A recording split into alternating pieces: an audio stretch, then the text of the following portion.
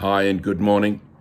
I want to take just a couple of minutes of your time to inspire you today to continue to live in strong faith, because that's the season that we're in right now.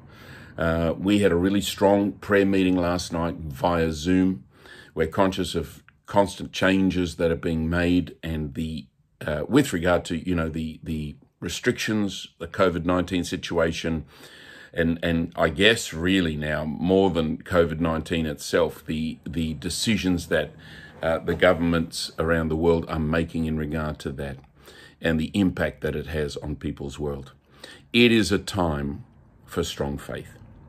Now, in Hebrews 11, that great chapter, that will inspire you if you read that again and just see the example of those that have lived by faith and the power that faith has and how it changes things.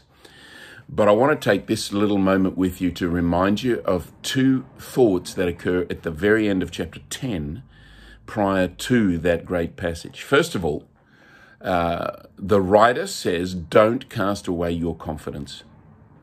And the word confidence and the word faith are connected. One Greek word is sometimes translated one or the other, actually. And so faith does give you confidence.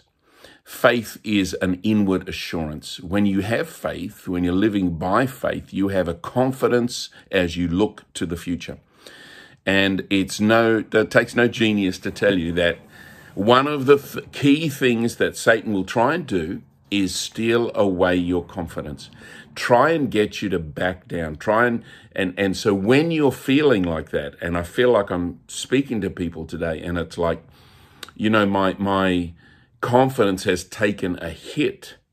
My sense of moving forward with assurance and with victory in my heart is less convincing, less strong than it was. Then you bet, it's your faith that is under assault. And that's one of the things that Satan will always drive at. So you've got to not throw away your confidence. And when the word says that, it means that you can throw it away. You can let it drip out. You can let it go. You can get to a stage where it once was strong, but now it's not so strong. Today's a day to renew the strength of your confidence. To know this, that the Bible says God is the confidence of the ends of the earth. God is a great giver of confidence. God sees the beginning and the end from the beginning.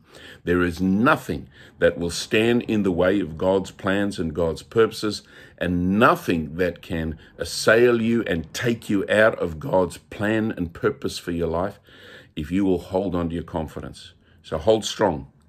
See you tomorrow.